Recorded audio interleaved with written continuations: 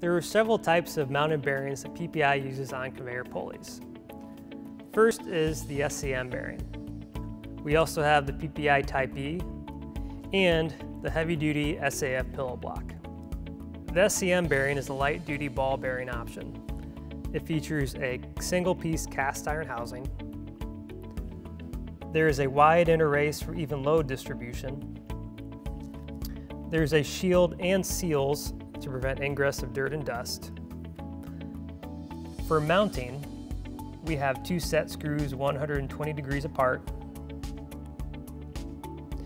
This bearing is interchangeable with other SCM bearings on the market as well. Our next option is the PPI Type E bearing. This also is a single-piece cast iron housing. It also has set screw mounting. But one of the added features is this uses a spherical roller bearing. Now, many other brands use a tapered roller bearing, but PPI uses a spherical because it gives you the added misalignment capability. We also have very effective double lip contact seals, which prevent ingress of dirt and dust. Like many other bearings that we provide, the Type E is interchangeable with Type E's on the market from other brands. The next option we'll talk about is the SAF pillow block bearing. Different from the other 2 options we talked about, this is a split 2-piece housing. It will have either 2 or 4 bolts that mount the 2 pieces together. It could also have a 4 or 2 bolt mounting pattern.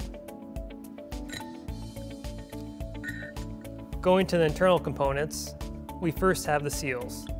This is an LABYRINTH seal. This is by far the most common seal type that's used, although it's not best for very dirty environments.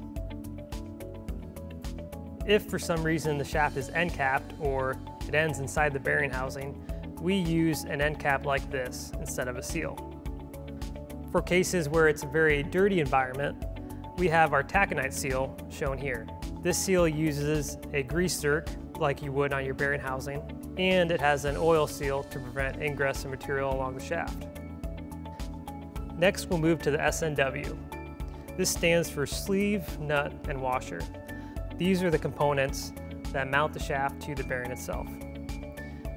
The sleeve interacts with the bearing rolling elements shown here. This is the most important and the most expensive part of the bearing. On every pulley assembly, there's both a held and a free bearing. This is done using a stab ring. You'll put it on one side of the bearing and it holds that bearing in place. Now the other side is free to move in this direction based on the expansion and contraction of the shaft.